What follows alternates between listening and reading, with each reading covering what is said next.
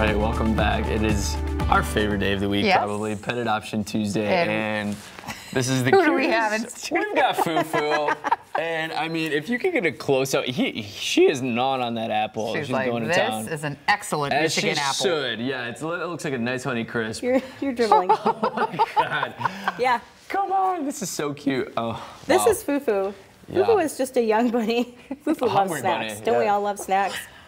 Yeah. Foo Foo came to the shelter as a stray. Foo Foo was just hopping around somewhere in the city, and somebody brought her into us. We get quite a few rabbits throughout the year. Okay. This is not an unusual animal for us to have.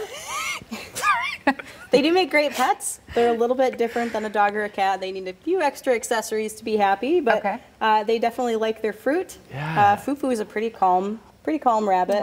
I did not know. Fruit over carrots, apparently. Oh yeah, is, fruit's where it's at when you're a bunny. So tell us about taking care of a bunny. I mean, what does that entail? You know, obviously, like you were saying, it's a little different.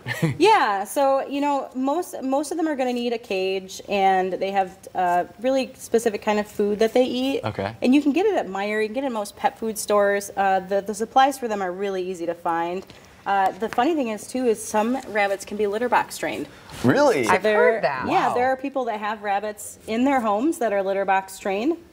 I If really you admire her concentration on that apple. Yeah, if you're adopting a rabbit, just be mindful if you have cats in your house or other animals like dogs, because sometimes they don't always get along with each other and it can be actually somewhat dangerous. So I always recommend slow introductions.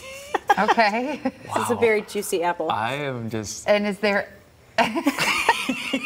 Adoption fees for rabbits are $10.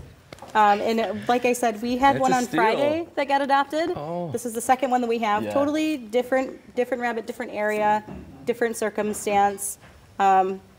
You're almost all done, Foo Foo. There's still a little left. We do have another piece. So. Oh, man, so cute. I think Foo Foo is winning the hearts of, well, definitely Tessa and I, for sure. Oh, 125%. She's left me speechless. This is what Tessa sees every day when I'm eating across the desk, so she's used to this. We're going to switch apples because this one's getting a little shallow. Oh, my gosh. Okay, so real quick, yeah, if people are looking at Foo Foo, they're like, she's got to come home with us. Where can they head to? So they can come down to the Kent County Animal Shelter. Foo Foo is hanging out right in our lobby.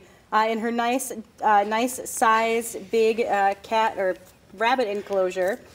Just come on in, ask staff to get some information about her. You can meet her, pick her up, see what you think. If there are more apples left, if she doesn't eat them all, you can feed her an apple. Your hand is so cute. I love this so much.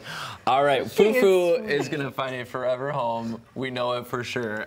She let me pet her. Yeah, she's like, okay, no apple, Tessa. She's like, this is mine. All right, again, thank you so much for bringing Foo Foo in. She's a very nice, calm rabbit. She's so nice, Angela. Have an apple and you'll win her heart over. I love that. Oh, my goodness. Okay. Our producer called her a ravenous rabbit.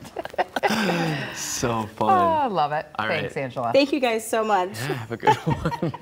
It's probably my favorite pet we've had in a while. Foo Foo. It